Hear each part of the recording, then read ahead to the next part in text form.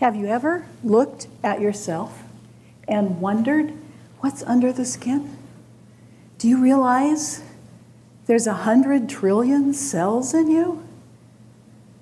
25 trillion of them are red blood cells. Those red blood cells wear out, last 4 months.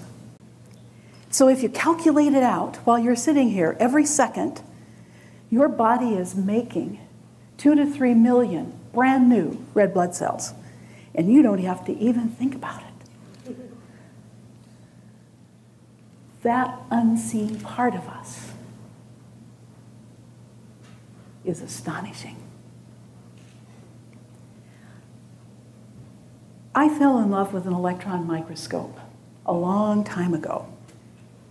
And that microscope led me to a fabulous career. I was at the very top peak of it as a biophysicist scientist, publishing, speaking, running a lab. I loved this work, and I felt all was well. Science was the whole deal. And then, all of a sudden, something else happened.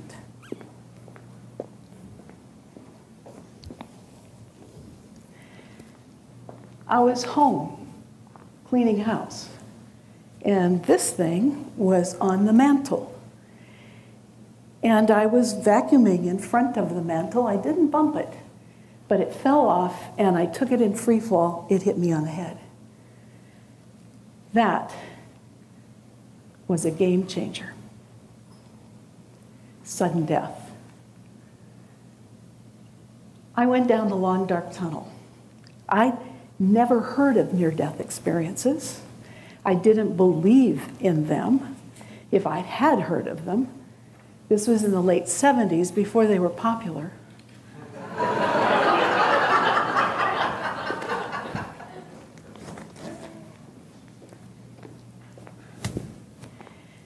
I had no belief in an afterlife, and greeting me at the entrance to the light was my grandmother and mother, two women that I loved dearly who had passed. And they could express their love to me, and they didn't look like they'd been dead 20 years. They were in great shape. And then into a place that was exquisitely beautiful with rolling hills and lights, and the emotional sense was you'd never want to leave. Everything was perfect. There was no agenda and nothing going on in my head except being there completely. Then, boom, in the presence of a being of light. Once again, unusual. I had no belief. I had no idea. This was just not part of the paradigm in which I worked. I had no discussion about coming back or not. I had no real life review. But all of a sudden, I'm back on the floor with a really sore head, and I reach up and touch my head, and it's matted with dried blood. So I wasn't out a second or 2 seconds or even a few minutes. What we've figured is probably at least an hour and a half, maybe 2 hours. And most people out that long are gone. They die. There's something like 13 million records of near-death experiencers in our culture now. Very interesting stories, similarities, but not exactly the same. I had some take-home messages from this event. The first one, which I've put into practice deeply and all the time, is house cleaning is very dangerous. Don't do it.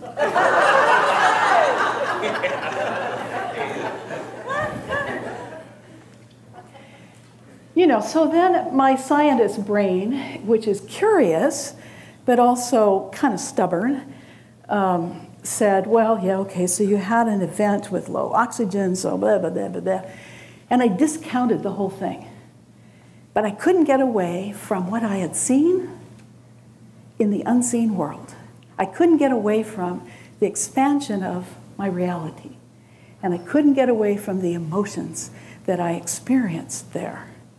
So I started reading and talking to people, so on and so forth, and slowly began to experience and understand that a healing gift had emerged, not because of near death, but because of becoming aware that all of us are healers. You've got 2 to 3 million brand new red blood cells in this last second. Your body is healing all the time.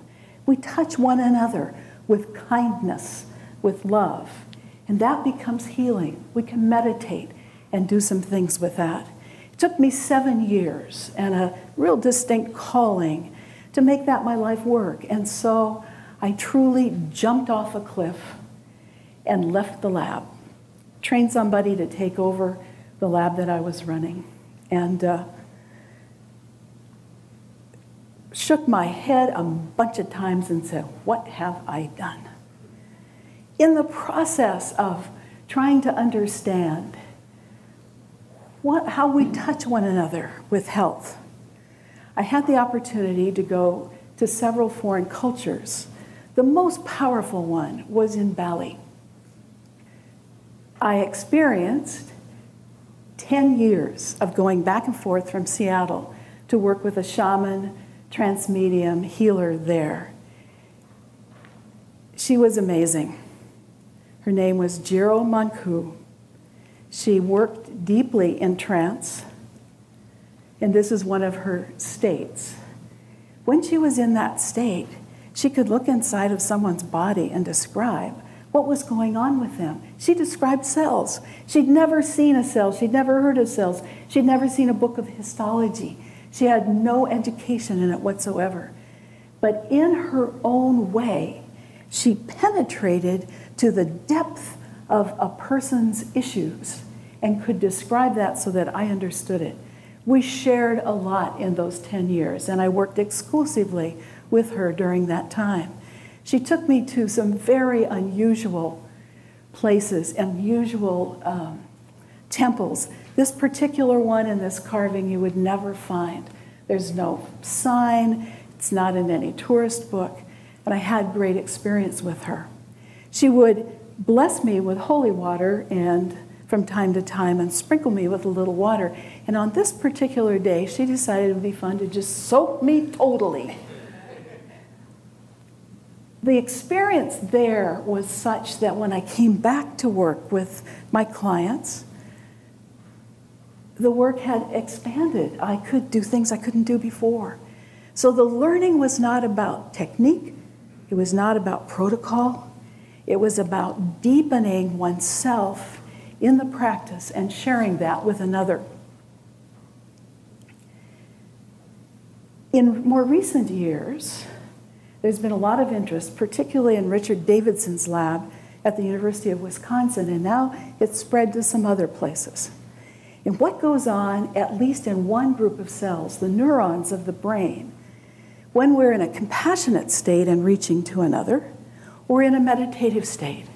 So the curiosity for me has continued to expand and move and ask questions, trying to work with both sides. What's the science of what's going on here? And what is the spirit of it? And how can we help each other? This was a bit of research that we did in New York City. There's a young man up on the table, and his brain waves are being shown on the far left computer. Looks like he's asleep right now. The thinking mind is closed down. He's got a lot of delta at the bottom of that computer chart, and so that says he's in a deep unconscious state of sleep. When he actually woke up and we were finished, he said, the arthritis has just been hurting me so much. It's gone, it's a lot better, and it stayed gone. Now my brain is being recorded on the right. The axis right down the middle is a split between the right and left hemispheres of the brain. There's been a lot of information that our left brain does the thinking and the right brain does other stuff. Scientific literature now is saying that's not entirely true. And here is a situation where both my right and left side of brain are doing similar things at the same time. So the very upper bars are very fast neuron activity, the gamma. And right under it, the next couple of bars are the somewhat speedy beta waves, activity again of our neurons thinking. So I'm alert, aware, not drowsy. Then the big, broad expanse there are alpha. Those are slower, and those are the sense of well-being. So when you're doing this work of responding compassionately to another, there's a sense of well-being in the practitioner also. Right under that big, broad expanse are some other bars, about 3 levels of those. Those are theta. They're slower again in neuronal activity. Those are active in dream states. They're also active when we're visualizing. And the bottom ones that are busy there too are delta waves. Delta is usually only seen in most of us in deep unconscious sleep. But in advanced meditators and when people are sending healing, there's a lot of delta activity. Curious, we don't know why, but it's curious. Now here's another EEG type of work which has a little bit different axis, but you see over 1, 2, 3, 4, 5 sensors, the huge array of blue spikes all across the top of my brain when I'm sending healing to someone. Those are all delta. And you see the bar graph, the one that's blue, some of that delta activity is 10 times higher than anything else going on in the brain. So there's something about this very slow pattern which is active in the waking mind, but when we are involved in helping others. I had a really cool opportunity to go to Tokyo, was invited there, and to Nihon University, where they hooked me up with 125 sensors. Now, I'd had a lot of EEG work because we were interested and curious into all of this, and lo and behold, they stuck those sensors on my head out of a vat of salt water, and it ruined my hairdo. What a deal. But each of those had a wire that went to record what was going on in the neurons of my brain. And we saw that in the thinking brain, or just sitting around brain, there wasn't much activity. That's the little picture. The big one is during a healing session, when I was sending to a man that was right in front of me, end-stage colon cancer. The red is the highest activity of neurons that could be recorded with their equipment. And in fact, it started kind of in the rear part of the brain, moved across the right side, then off to the left, and looked like it almost shot out of the left prefrontal cortex. That's a part of the brain that's known to be active when compassion arises. So then we asked, as our curiosity kept dragging us along, what happens if you're working with someone a long ways away? Does distance limit this work? So my friend Juan Acosta was recording someone with quantitative EEG in Santa Cruz, and I was in Seattle, almost 1,000 miles away. And I thought, oh boy, they're going to show a lot of delta, right? Because I'm running delta. No way. This woman had virtually the same activity in her beta, theta, and delta. What changed was her alpha waves. Well, when I talked to her afterwards, she'd been in the midst of a horrendous time in her life. She had not had a sense of well-being or peace, she said, for over a year. And during a very short session, about 10 minutes, all of a sudden, she felt peaceful again. And her alpha pattern went from 41 microvolts squared to 110. So the healing is not confined to the brain or to the neurons, and it's not the route of it, but it's an easy group of cells to be able to test. We don't have to chop you up and put you in the microscope. I've also done work now in India, 7,700 miles away, and we found immediate response and changes in someone who was being tested at a biosciences research center. I'm also now actively working with a group at the University of Washington, a group of fabulous scientists, and so we're just beginning some studies. Again, following the sense of curiosity, what can we understand? How can we help one another? So I hope that you will take with you today this idea We walk with mystery in us, around us. What we know from microscopes and telescopes inform us that the world is huge and there's a lot of reality we don't know about. We also know that compassion can actually touch the world. And so I encourage you to take a moment to think about sitting on top of Mount Baker and send compassion, send well-being to your loved ones, to your community, to this world. Thank you.